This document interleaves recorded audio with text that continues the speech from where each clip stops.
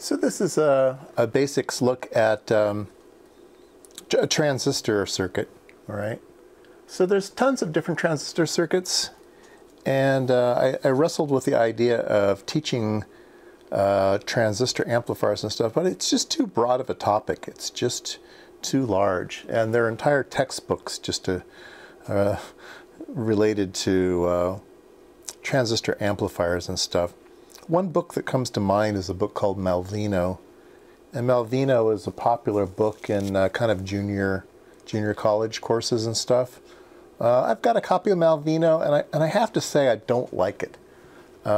It's certainly complete, but I think if you study Malvino, I think you get lost very quickly and you lose sight of what's going on. You're kind of buried in equations and you're still really not quite sure what's going on. Yeah, you can pass all the tests and everything, but I don't think you get a really good gut understanding of what's going on. So I want to kind of teach transistors in a different way. So I'm just going to do some transistor videos once in a while and just give you some basic ideas and stuff. So let's start with this one. We have 1K resistor coming in and a 1K resistor on the output. So as we know before, transistors need to have something going in this way, right? You need to have some base current. And if you have some base current, then that translates into some collector current, right? So if this voltage goes high, you'll generate some current across this 1K resistor. It'll start turning the transistor on, the transistor will start pulling down, and then you'll start to get current here. And so this voltage will come down. It'll start high, like this transistor wasn't there. It'll start at 10 volts, and then as the transistor turns on, it'll start pulling it down to ground, right? So up here equals down here, so it's always out of phase. So this is what's called an inverting amplifier, right? Inverting. Positives here end up negatives here. So let's go ahead and wire one up. And I'm going to be looking at two places on the oscilloscope. I'm going to be looking here at the input, and I'm going to be looking here at the output, okay? And so let me rearrange the camera a bit so I'm on the right side, and we'll take a look at this. All right, so this is what we're going to have coming in. So this is on the input. Remember, that's the input to that 1K resistor. So this voltage is going to go through a 1K resistor and then go to the transistor. So our vertical scale here is 200 millivolts per division. So let me put ground here. So I have a sine wave, but it's offset. So it starts at 0, it goes up, and then it comes back down to 0. So it doesn't go plus and minus. It only goes in the plus direction, right? So it goes 2, 4, 6, 8, 10. So it goes up 1 volt and then down. Right? So up a volt, down a volt, up a volt, down a volt, but it never goes below 0. And then let's look at the output, all right? And the output will do this. This is 2 volts per division, so 2, 4, 6, 8, 10, all right? Let's put our ground reference here at the same spot, all right? So we start at 10 volts because the transistor isn't on, and then when the transistor turns on, it pulls it down to ground, okay? So if we see them both at the same time, the voltage comes up, it turns the transistor on, and then the voltage goes down, and the transistor turns off again, right? All right, so we're talking about voltages going up and voltages going down. Tripping over the camera here. So let's do this waveform instead, okay? We're going to do a sawtooth waveform. Voltage is going to ramp up, and then it's going to start over. So we're always going from 0 to 1 volt, and then we start over again and go 0 to 1 volt. So we're going to use that instead, right? So we start with high, and then somewhere the transistor turns on, and it stays on, and then we're going to start over, okay? So let's zoom in here and see if we can't see anything interesting, okay? So we're going to zoom in and zoom in and zoom in. Let's zoom in about about here. We'll zoom in about here. So here the transistor is off, and then it's starting to turn on, and then it's on, and it's on as much as it can be on here. This is what's called saturation. The transistor's gone into saturation. You can't do anything more than pull it all the way down to ground, okay? So when the voltage is high enough, the transistor is in saturation. So let's go ahead and use the cursor functions on the oscilloscope.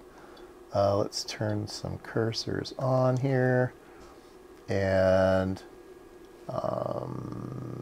let's go ahead and change the frequency a bit. Let me slow it down here. Yeah, let's slow it down to about here. Yeah, that'll be good. That'll be good. All right, so what I'm going to do here is I'm going to set one marker where the transistor is starting to turn on. I'd say the transistor is starting to turn on right about here. And then it starts out slow and it goes faster. The transistor is starting about there. And then, oops, put it back. And then it's saturated. It's saturated right about there, okay? So just turning on and turned on all the way, right? And then we want to know, well, what voltages do those occur at? All right, and so we're gonna cross here. When the voltage is here, that's when the transistor starts to turn on. So that's the voltage. And then the voltage here is when the transistor is on hard, right? So we can just kind of read these things off now. We can say, well, the transistor is starting to turn on when we have 0.584 millivolts, or 584 millivolts, 0.58 volts. And then it's totally saturated by the time we get to 944 millivolts, right? So the thing that I want to get across in this particular video is a couple concepts. One is that there is a saturation where once you get a certain amount of current into the transistor, it's not going to do any more than that. You've totally saturated the transistor, okay?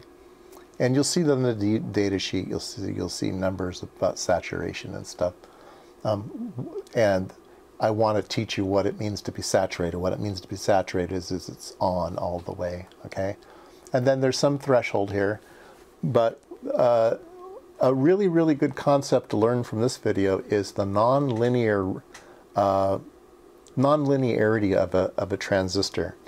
It does not, the blue line here is not a straight line. It doesn't start turning on and then continue along a straight line. It has some curve to it, right?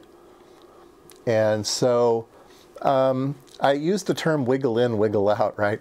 If the input wiggles, then the output wiggles. And in a nice amplifier, if you wiggle on the input, you want it to be very, very linear. You want it to be bigger, okay? So this has about a 10x gain, right? We go from 0 to 1 volt, and here we're going from 10 volts to 0 volts, right? So that's a 10 to 1 amplification. So you could say this is a 10 to 1 amplifier, but it's not a linear amplifier. Now, if we wanted to make a linear amplifier, though, could we use a transistor? Well, we certainly couldn't use it here because it's very, very nonlinear there. You see that as we change the voltage linear here, the voltage changes very nonlinear here, okay? But if I cover up this part and we look just in this back half, okay? I can put my book there, yeah. If we look over here, we can see that a change in voltage out here equals a change in voltage here, and they both look pretty linear. We know this one's linear because we're generating it, but a straight line here kind of equals a straight line here. So this is what we call the linear region of a transistor, right? So If you wanted to build a transistor, you kind of need to operate in the linear region. That's what it means by operating in the linear region. This is the linear region. This is the entire region, okay? But this little section here is the linear region. And so if we wiggle here, then we have a bigger wiggle here, right? A small wiggle here, which is an up and down motion, is a big up and down motion over here. So small signals here, big signals here, and it is a gain of 10, okay? So any change in voltage here equals 10 times that change in voltage down here, and they are both operating sort of in the linear region. So there's some beginning concepts of transistors, the nonlinear idea, the saturation idea, the linear region. And so it gives you a little bit of idea of what you're up against when you start to build a transistor. You really can't use this part of it. You can use this part of it. And so in future videos, you'll hear the term biasing. And what does it mean to bias the transistor? Well, the biasing the transistor means to put it into its happy place.